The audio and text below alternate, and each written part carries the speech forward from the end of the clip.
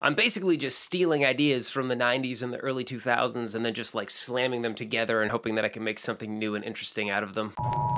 Hello, fellow weirdos. I'm Andy Negative, and today I'm gonna break down how I went about writing my song, Maybe I Should Get a Dog. So let's just get right into it. D-O-G-G-I-E, I wanna get a doggy. The song initially started out as kind of this poem that I wrote walking to work one day while I was musing on how depressing it is thinking about nostalgia and how things seem really interesting in the past, but then when you grow up and look at them again, everything is just kind of sad and depressing. No, life's not really like that. I kind of kept tying it all together. This used to be great. Now it's depressing. I'm unhappy. Maybe I should get a dog, and that will solve all my problems. Very tongue-in-cheek and just kind of me being silly, but that's the starting point. And this is a case of writing way too much. 6 or 7 verses is way too much for a song. This isn't the 1960s. You can't get away with stuff like that anymore. That's one of the things about songwriting that I think is a really smart approach, is to write way too much and then you can kind of rein it back in. And that's what I did, is I wrote way too much and then I was able to cut tons of it to make,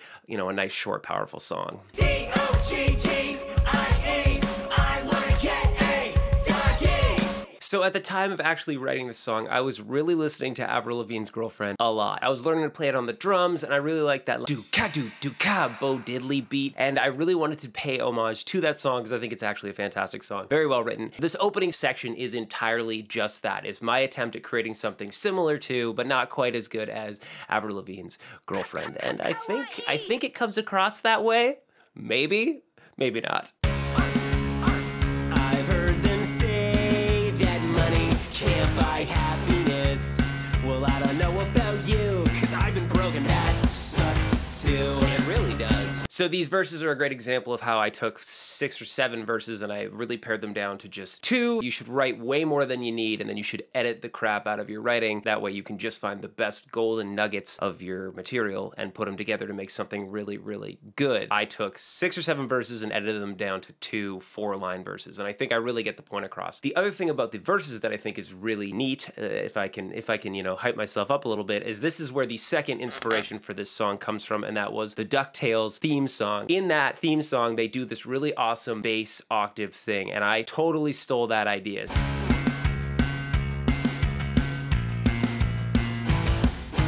As you can hear right there, it's just this bass guitar jumping up and down the octave in a DuckTales-esque pattern. Using octaves adds a lot of energy. It really grabs people's attention because you're doing this like huge jump in frequency range. It's very much like My Sharona as well. That kind of like really early rock and roll stuff going on in this song too. But the main inspiration for it was Girlfriend and DuckTales, and I kind of slammed those together. Maybe I should get a dog. I will. Maybe I should get in true songwriting fashion, it makes a lot of sense to vary the rhythmic approach to each section of your song. And in this section of the song, you can hear that staccato start and stop thing, which is something I like to do a lot.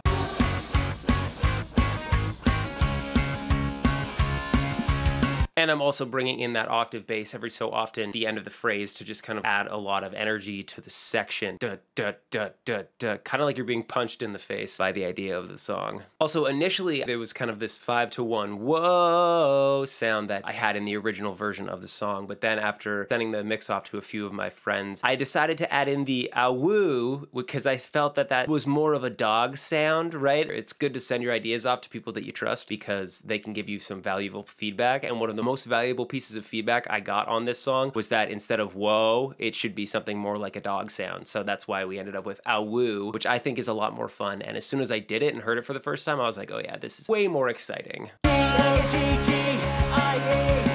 wanna get a doggy.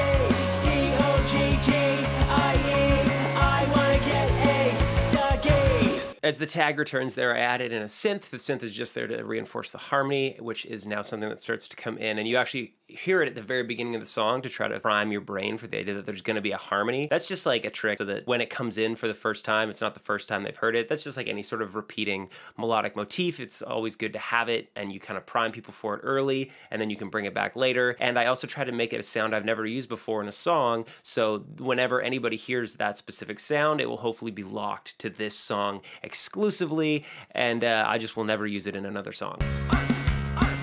I've heard them say that I should give up on this art thing. Yeah, right. Go get a real job. One of the things I like to do when writing verses is to try to make them kind of like choruses that just have different words than the previous verse. I try to just try to constantly write hooks. So it'll be a similar kind of pattern. The words will be delivered in a similar meter, but will kind of progress the story forward. So the verses are about moving the story forward, whereas the choruses are about reinforcing the tag of the song. Always bringing you to the idea that if you just had money, you could get a dog and it would make everything better. Maybe I should get a dog. And in the second chorus, this is where we get the next big reference to DuckTales. Pretty much just Girlfriend meets DuckTales, only it's about dogs. And I took this kind of string sound and made this like climbing call to action. This is a straight homage to the DuckTales theme song. A very similar musical idea happens in that song, and I liked it a lot, and I just thought that it would fit really well here. In my song about dogs, it's a song about ducks, and I felt that these two things went together well, and I really like it. Every time I hear it, it makes me really, really happy. Money can't buy happiness. And then this kind of last little piece in the chorus, the money can't buy happiness bit. This is a total reference to a praise chorus by Jimmy Eat World. The whole chorus in that song is kind of this pop punk chuggy guitar thing where the chords are all palm muted. I really like that a lot. And then there's kind of this high falsetto vocal, and I'm kind of doing a more high, soft, falsetto-y style vocal, just like paying homage to art that I really enjoy and throwing it into an idea and tumbling it all up and getting it out there.